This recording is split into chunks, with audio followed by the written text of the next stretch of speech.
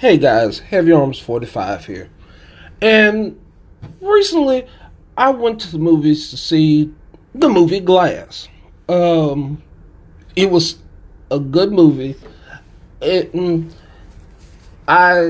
gonna say that really gave me a little bit of feeling that I felt bad on some parts. But because I felt bad about some parts of it, I decided, hey, let me check out a review and look at other people's reviews that were on YouTube. And looking at some other people's reviews, I agree with the guy from Nostalgia Critic that said his views on him. I'm like, yeah, I had those feelings. Then I'm like, let me get somebody else's spoiler review of it.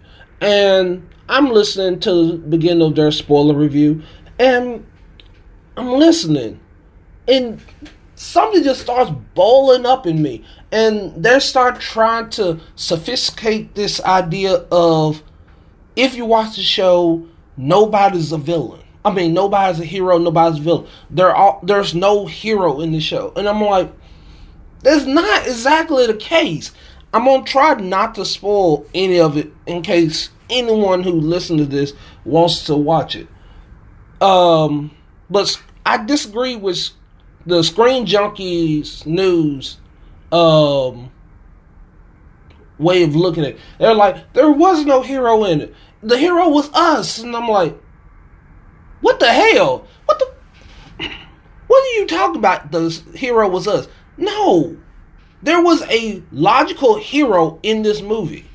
Now, by the time you get into it, there are several villains in it. There's a lot of people who feel like they're doing stuff for justifiable reasons, which, if you have to try and make a justifiable reason for what you're doing, a lot of times, you're not being a hero. A hero saves people. It doesn't try to stunt people from doing what they do best. When you look at the part where, in the trailer, I'm going to go ahead and say, you see them in Psychiatric War, she's trying to prove to them that they're not heroes. When we've seen what they can do. I'm trying not to spoil it. I really am. I'm not trying to say too much about it. But you have the Beast. The Beast who, even in Split, he only talks about being able to find protect those who were hurt, who have been forsaken. He's supposed to be the hero. And the person that he embodies about this, and his main person that he's trying to protect, is Kevin. The guy that he actually is, where these personalities first originate from. His job is to make sure that that person that embodies all of them, who, if it wasn't him, wouldn't be there, stay alive. But he took it over the step because he decides to kidnap cheerleaders. He decides to kidnap little girl. He's always deciding to kidnap people that he feels has not gone through sorrow, and he feels that they are not broken, so he decides to break them for breaking other people. But even though he feels like he's there to avenge the broken, he does it by killing the innocent. Yes, bullying is bad, and yes, he's trying to help people, like the girl in the first movie that was being hurt by her uncle and stuff like that. He saw her as broken, but that doesn't mean that he does whatever he wants to. And I guess that's the difference between vigilante justice and being a villain. Vigilante justice, we're like Batman and other people in Justice League and Marvel, is I'm gonna beat you up so that you can go to jail a lot of times. And that's what we consider a hero. Then we get into the anti-hero way of doing things, where I'm going to literally kill you for what you did. Hence why you have people like Deadpool, Green Arrow in the Arrowverse. You have people who says that certain people should just go ahead and die for what they do. And in those cases, they're put to jail for those reasons. Like, the whole storyline of the Arrowverse is that literally, because he did all these crimes, he's going to jail. Even though every season he saves Star City every single time. But that still makes... So, to me, Bruce Willis' character, which was called Overseer was supposed to be this character that was a hero. He regrettably didn't think himself a hero because he just always thought himself weak. And it was the reason he thought himself to be weak, like, other than when he was going out patrolling, because he felt like he was making a difference at that point. And when this doctor comes to him and tells him that, hey, maybe you're just an ordinary person, you know, that takes him back to the idea of when he was in Unbreakable, where I'm just a normal guy. I can't do anything special. But at the same time, he knows what he's done. But this idea of just doubt. And it's the same thing for characters that's in combos. You've had characters that have had moments where someone tries to make things, you know, maybe... Batman has had moments like this where maybe I'm not doing the right thing. Maybe I should go ahead and put up the cow. Maybe Gotham would be better off without me being there. You know, even though he knows that it's crime ridden, the whole idea of the White Knight storyline is that Batman is a recluse. He's causing problems. He's creating all this damage, and that maybe he's not good for the city. That's the whole point that Joker's making. And, well, yeah, we'll say that. That Joker's making that is that maybe your Dark Knight is not a great knight.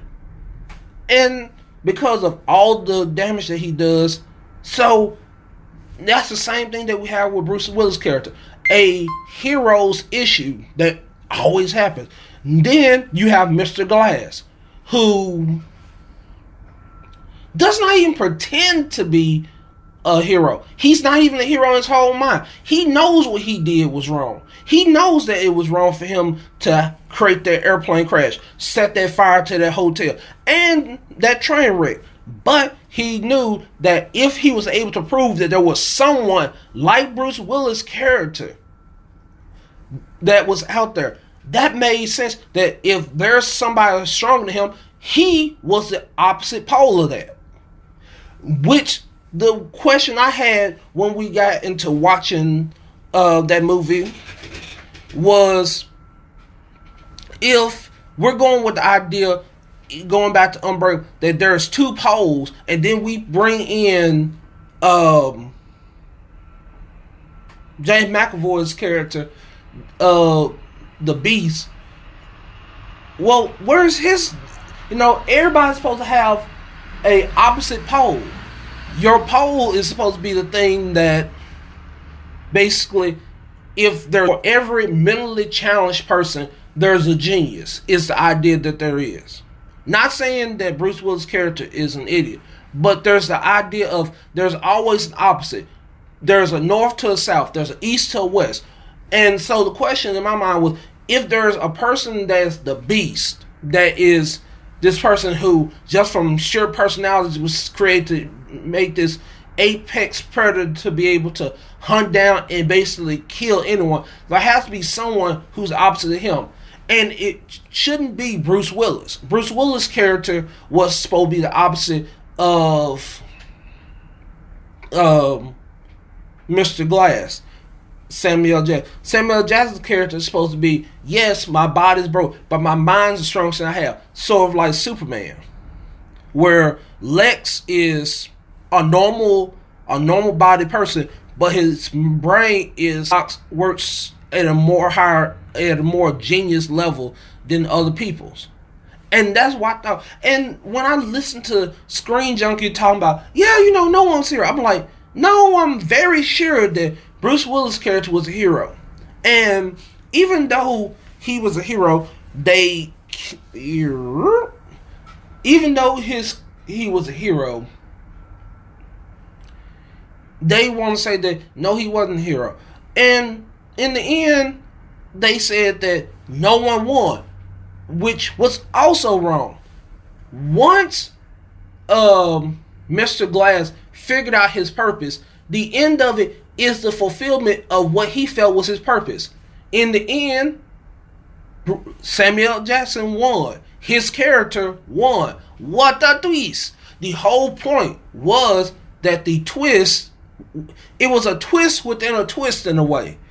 You know, you're thinking one thing, this thing's figured out that, hey, this, and then so you flip the card over, you flip over the face down card showing that, hey, it's actually, you know, you thought it was just a regular playing card. No, it's actually a Uno card. Then you flip that card over again, it's not even an Uno card. This actually is a 3D chess. And you're like, where in the world? I had a card. Where did the card turn to a chessboard? That's what kind of happened when you watch Glass.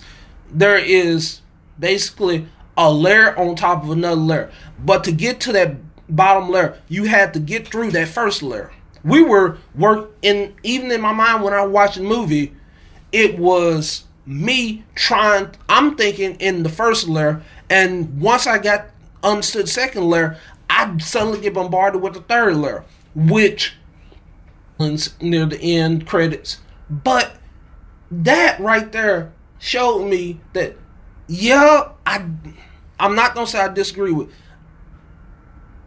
I was looking for, like in any movie you see, like even when I watched Avengers Infinity War, you always want the hero to win. But the hero didn't win. The hero, and I'm feeling like with the name of the show, you see that the hero didn't win. It wasn't about the hero. Kind of like Infinity War wasn't about the Avengers. The Infinity War was about Thanos. That is the point of it. This movie was not about how great Bruce Willis was or anything like that. Even the psychologist that was supposed to be trying to help them is basically not sure of herself and was basically going with what they thought. And that's what, and basically trying to break them down. When there's been, she knows that Bruce Willis' character has been doing some good. Now the other two, she's heard of what they've done, but she's just in denial, I guess I'll say. But I'm gonna stop it here. If you want to know my review of the movie, it put me in the feels near the end, but I would watch it again. It didn't do anything wrong in my mind. It wasn't bad. I just wasn't ready for the end, I guess.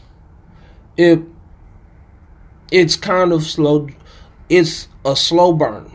To watch it, when you're watching the middle part of it, it's a little bit of a slow burn. You have a couple sparks to come out of action, then it's another bit of a slow burn to watch stuff through. Because watching that you expect to have, action because you have two big, muscular, like supposedly strong guys supposed to be fighting each other, but it's not a like big epic fight really between them. It's sort of, like I said, a slow burn. It's kind of like a character study in a way. It's just, like M. Night Shyamalan doesn't do a lot of action show. It's a lot more talk, action, talk. It's not bad. It's just that, but it's a slow burn to it. If you don't mind slow burn, because we know M. Night Shyamalan's not big on action, it's fine. Then you should watch the movie. And I'll catch you later.